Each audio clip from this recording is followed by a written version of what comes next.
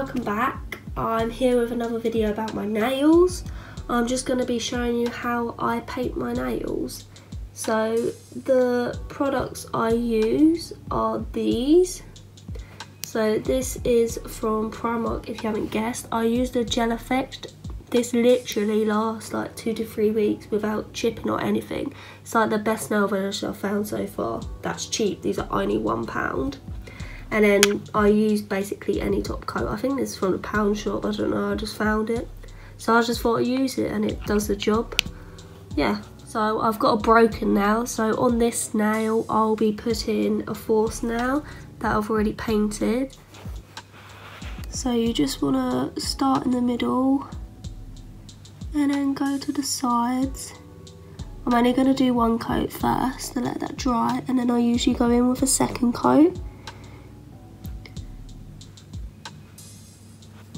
Because as you can see, you can still see like white from my nail. And this colour is teal. I haven't used it before, but because I put that all-in-one strengthener, I'm hoping it's not going to stain my nails.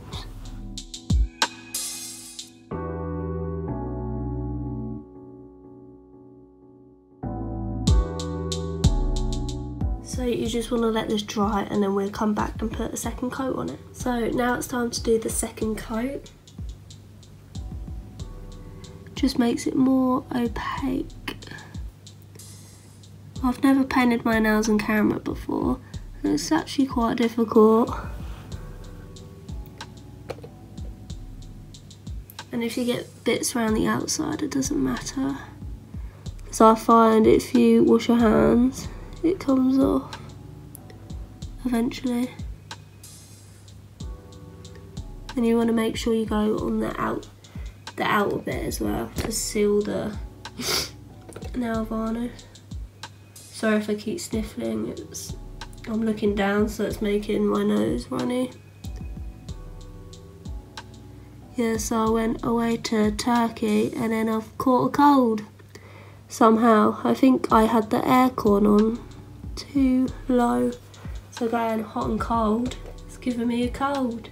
And my boyfriend, so we've both been dying. And you don't want to lean on it like I've just done,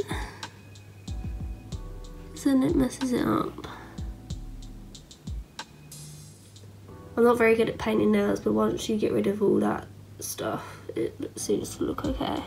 So you just want to let these dry and then we'll put a top coat on them. I'm just going to go in with a top coat now, covering all the nails in a nice thick layer. And make sure you get the underneath bit.